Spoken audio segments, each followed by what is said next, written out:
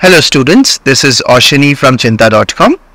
Today we will talk about a beautiful geometry problem from ISI-CMI Math Entrance. We will learn a lot using this problem, and I'll also give you a challenge question in this video. If you can solve it, please put it in the comment section. There are two things that we will learn using this particular problem: how to use trigonometry to approach area problems, and there is also an associated concept of Archimedean limits. So these are the two things that we will learn. Let's start. The question says, let's suppose you have a circle, any circle. We can assume that it's of radius 1. There is no harm assuming in that. It's not given in the problem, but this is for any circle. And there is a regular pentagon inscribed inside the circle and a regular pentagon circumscribed outside the circle. So this is the regular pentagon inside the circle, and this is the regular pentagon outside the circle. Here it is. So some kids in our Math Olympiad programs get very confused by the word regular. So I want to define it very precisely. What does regular mean? When is a proper polygon regular? Is it sufficient to say that all sides are equal? Well, you have to be very careful about it. If you just say all sides are equal, think about quadrilaterals. If all sides of a quadrilateral are equal, it can be a rhombus, which is not a square. That is not a regular polygon. So for a polygon to be regular, it has to satisfy two conditions: all sides equal and all angles equal. Now sometimes all sides equal would imply that all angles are equal. Example is a triangle. In a triangle, if all sides are equal, it's an equilateral triangle, so all angles would automatically be equal. But as we just saw, that's not the case for quadrilaterals. Here is the first challenge question.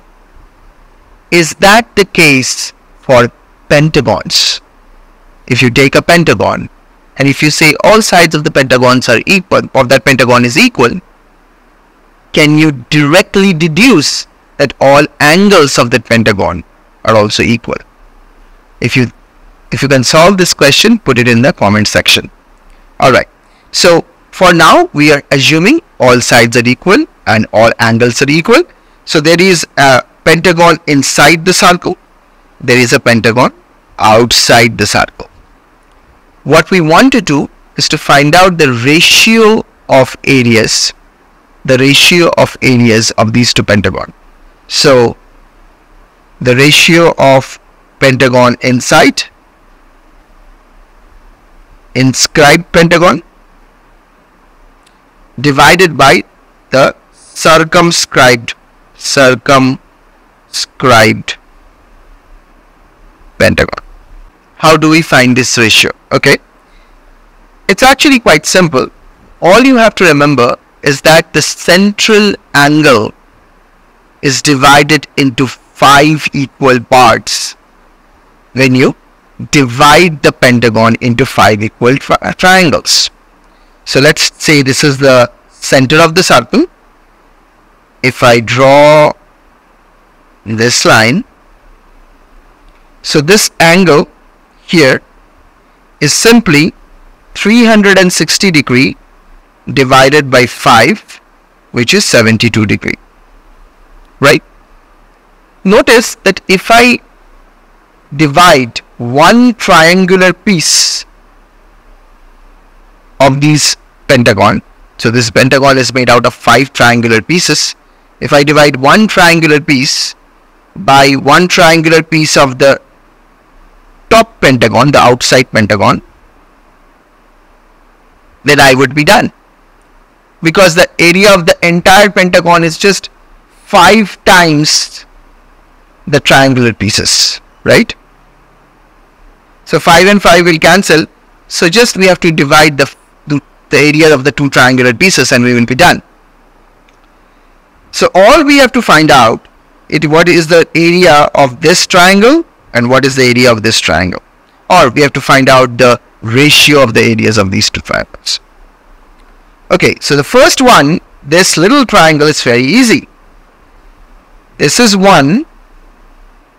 This is 1 because they are radius of the circle. So we use sine rule.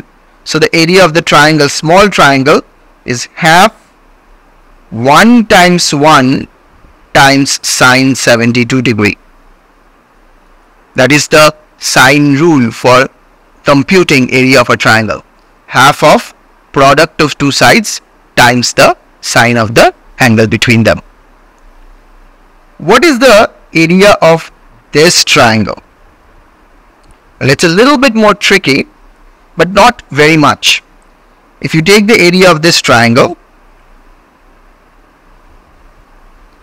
this angle, this total angle is 72 degree. Let me zoom it in. So this is half of the angle, which is 36 degree. Now, you notice that this radius OP is the height of this triangle. OP is the height of this triangle and it's bisecting the base AB. So if AB is side length S, then OP is bisecting. You can do it by symmetry. You can argue this by symmetry, that AB is bisected by OP. Okay, so if that is the case, then this is suppose S by 2 and this is 1, OP is 1, then tan of 36 degree is S by 2, opposite by adjacent is 1. So this is S by 2. So the side length is 2 times tan 36 degree. Right? Side length is this one.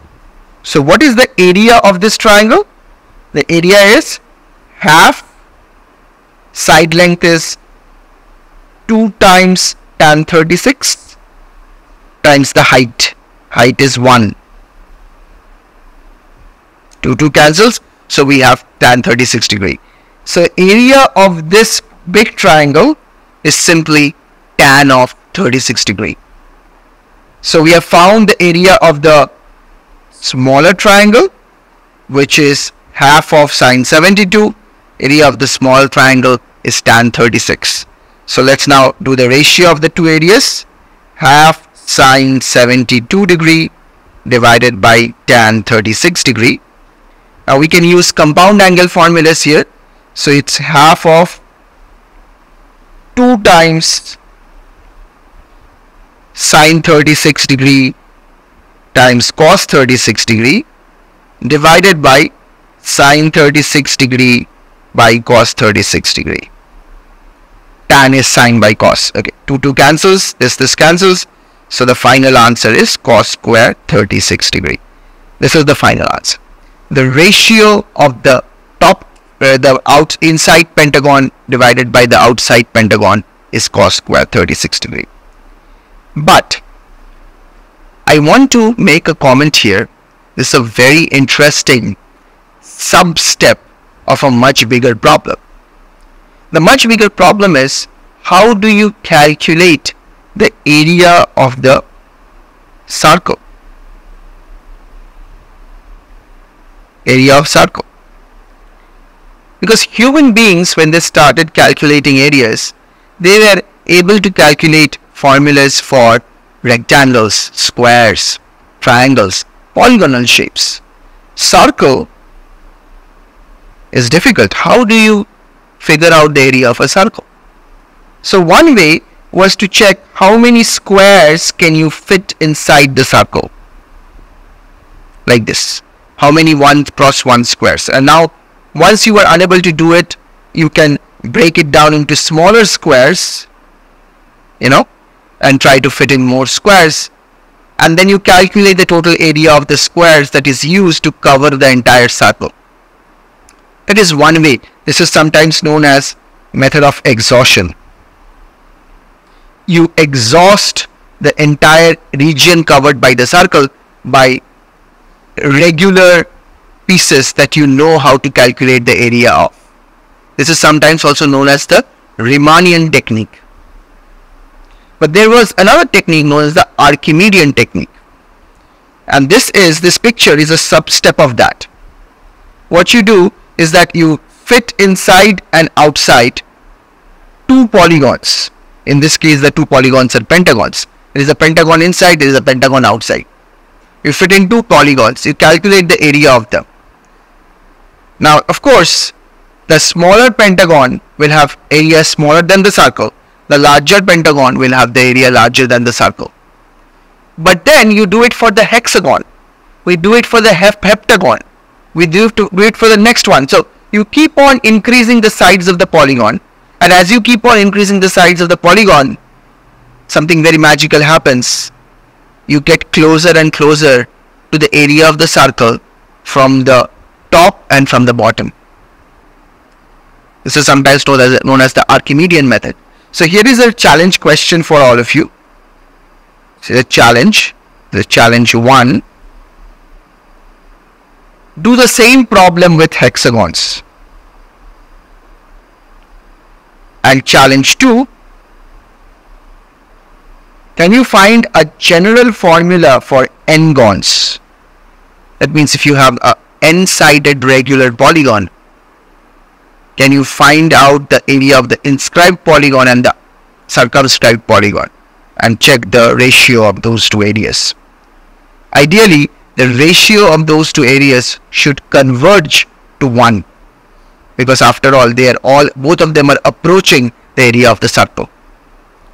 So a small problem, but it has so much history in it, so much beauty in it, so much deep ideas about areas and limit and convergence, everything built into it. Very nice problem. I hope you learned something.